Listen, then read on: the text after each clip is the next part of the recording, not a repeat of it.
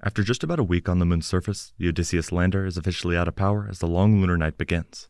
In the last few days, we received even more images showcasing its position on the surface, broken landing legs, and tilt.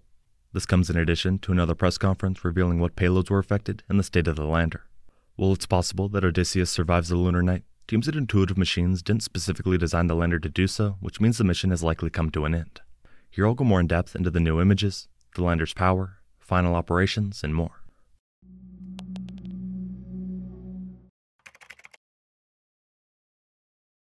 The Odysseus lander made contact with the moon on February 22nd.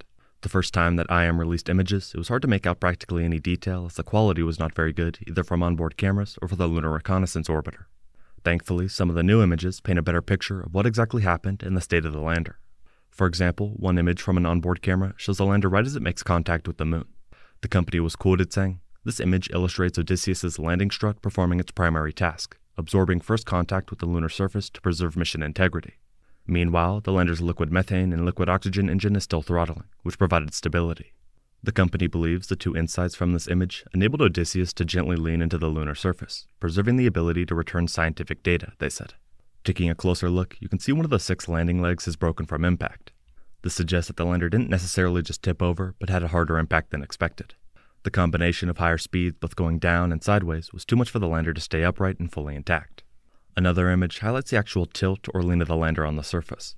Here you can see one of its landing legs up in the air with the lander on its side. In relation to this image, the company said, "Taken on February 27th, flight controllers commanded Odysseus to capture a new image using its narrow field of view camera. Previous attempts to send photos from landing and the days following returned unusable imagery. After successfully transmitting the image to Earth, flight controllers received additional insight into Odysseus's position on the lunar surface," they said. Despite some of the errors that occurred, Intuitive Machines has expressed that they are very happy with how the mission went. In a quote, they pointed out, "The IM-1 mission successfully landed the first spacecraft on the moon's South Pole region, marking the United States' first return since Apollo 17 and the first commercial lunar lander to transmit valuable science data of each NASA payload from the lunar surface." To add to this, the CEO of Intuitive Machines pointed out, "We had some very high-level mission objectives to touch down softly on the surface of the moon, softly and safely, and return scientific data to our customers. Both of those objectives are met, so in our minds, this is an unqualified success," he said. When Odysseus was originally preparing to land, teams discovered that laser rangefinders on the spacecraft were inoperable, and instead modified software to use lasers on a NASA payload, the Navigation Doppler LiDAR. This change was enough to get the lander on the surface, but not at the speeds and exact destination IM and NASA had originally planned. In fact, the slope of the landing site is relatively steep at around 12 degrees. This likely impacted Odysseus's landing attempt, adding to the sideways movement and increasing the chances of the lander tipping. Besides new images, we also learned that the lander is now out of power, and is technically not designed to ever wake up again. Just a few hours ago, the company tweeted saying, "Still kicking. Odysseus continues to operate on the lunar surface."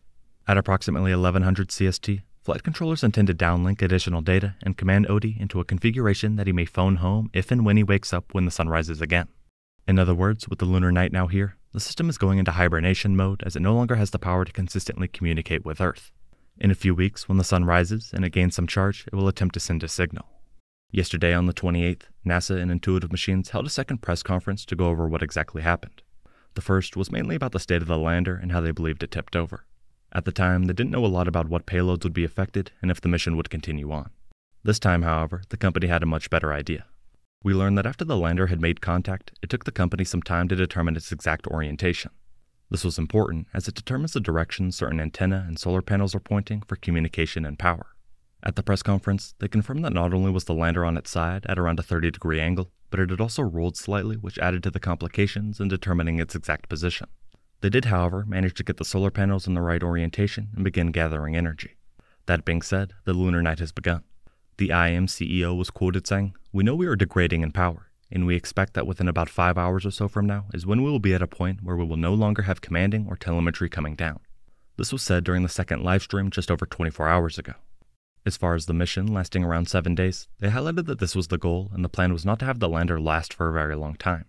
Even still, once the sun hits the solar panels again in a few weeks, they will try and wake up the lander.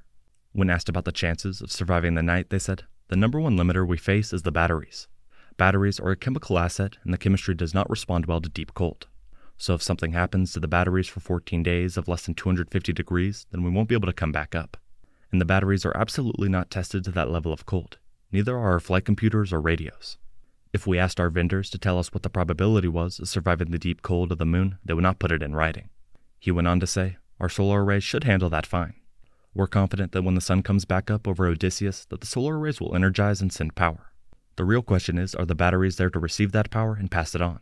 And then will the electronics within our computer and radio have withstood that deep cold and not cracked under the thermal stress," he said. With all this in mind, we shouldn't expect to hear much from the lander or IM over the next few weeks.